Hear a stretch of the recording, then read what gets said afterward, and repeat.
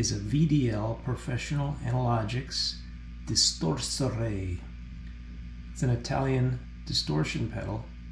They're actually pretty hard to come by here in the States. The really interesting thing about it is it has variable clipping. Over in the top right here, there is 3 different stages of clipping. If I switch it over here to the green setting, this is the first strong symmetrical clipping.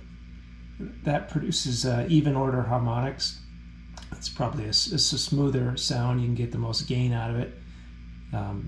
By switching this, you do get a drastic volume drop between the different clipping stages. The second one here with the blue LED is clipping 2, and that's asymmetrical, which is it's more emphasizes the more odd order harmonics, so it's going to be a nastier, raw gain, which is cool as well. And then my preferred is this orange setting here, which is the third light symmetrical clipping, but it increases the volume by a lot. You'll notice that when I demo each one of these. So the controls are as follows, and you have one considered post, which is pretty much your main volume control, filtro, which is your tone control, and then an overall gain. There's a bass response switch here with a little interesting graphic for kind of a flat response, and then over here on the right is a the bass frequencies are boosted. In the back, there's a Mark 1 and a Mark 2 switch. I hear it, in the up position, which I guess is considered, what is it considered? It's considered Mark 2.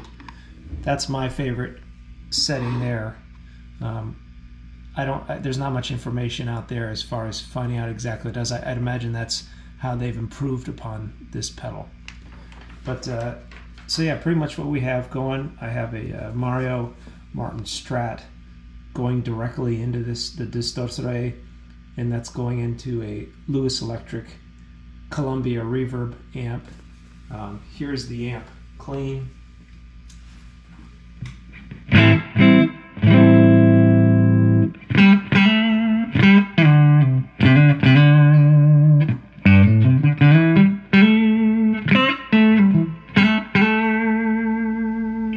It's a pretty quiet volume, so I'm going to engage the Distorsore.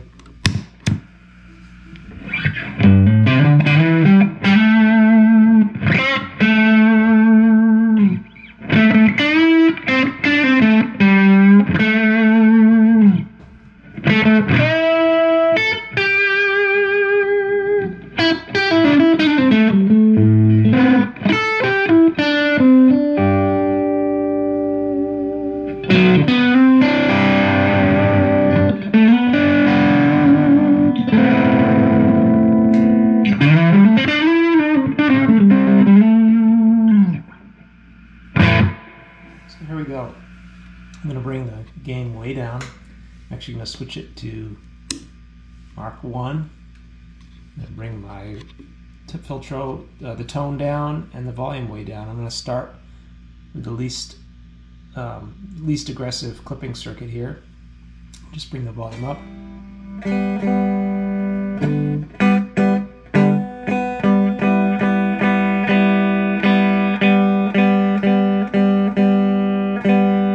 It's a nice sweep. And then to add in the gain.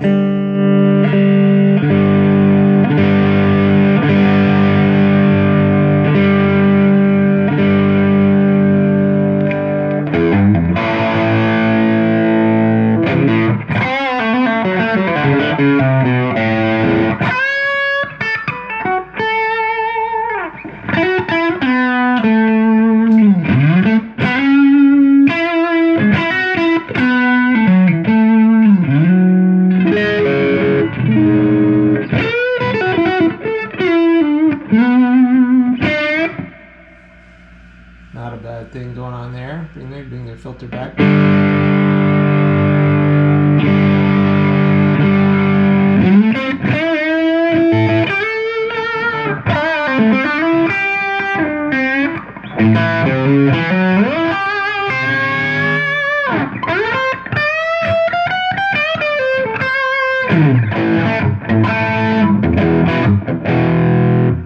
That's about max. I can bring this. Here's the Mark II switch. Mark 1.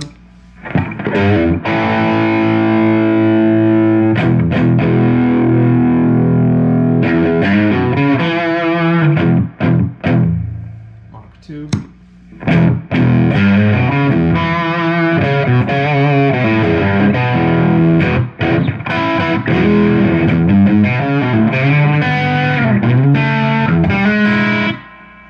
I think it's a little fuller sounding. It must be something to do with the tone stack. Here is without, the flat response, and I'm going to add the bass boost in just so you can hear that.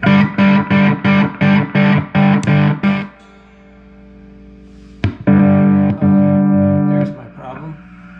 I've got a bad AC adapter.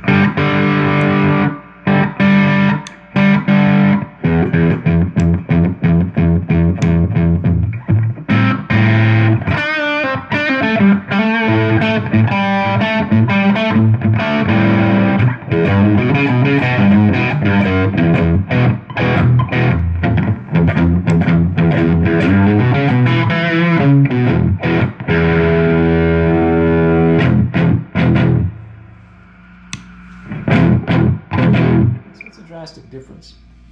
Okay, let's bring back the flat. I'm going to bring the gain down again, and I'll let you hear that. And here is that second asymmetrical clipping. Got to bring the volume up because it drastically reduces.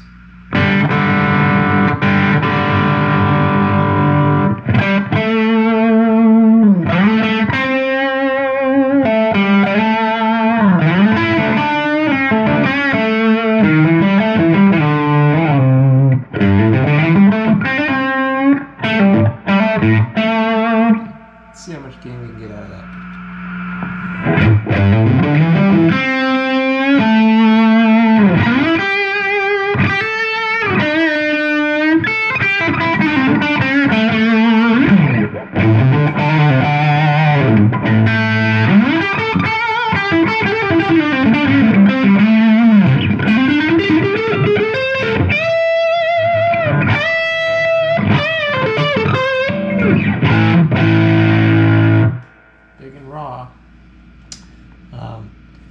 I'm going to bring that back down and you can hear it.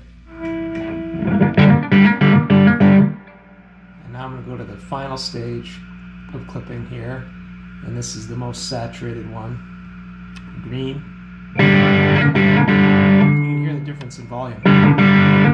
And now you can really add the gain in.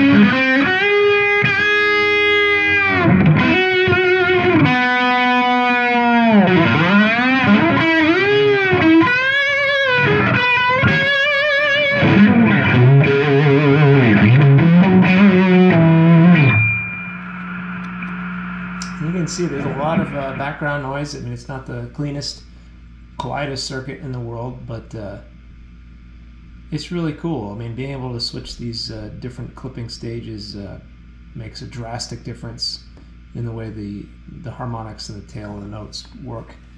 So I'll go back to the setting I like the most. It's something like this, I think. Again, this is a really clean amp.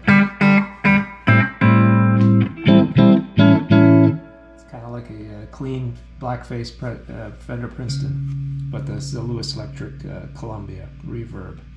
So there's that clean sound, and here is the Distorsore with the least amount of gain, symmetrical clipping.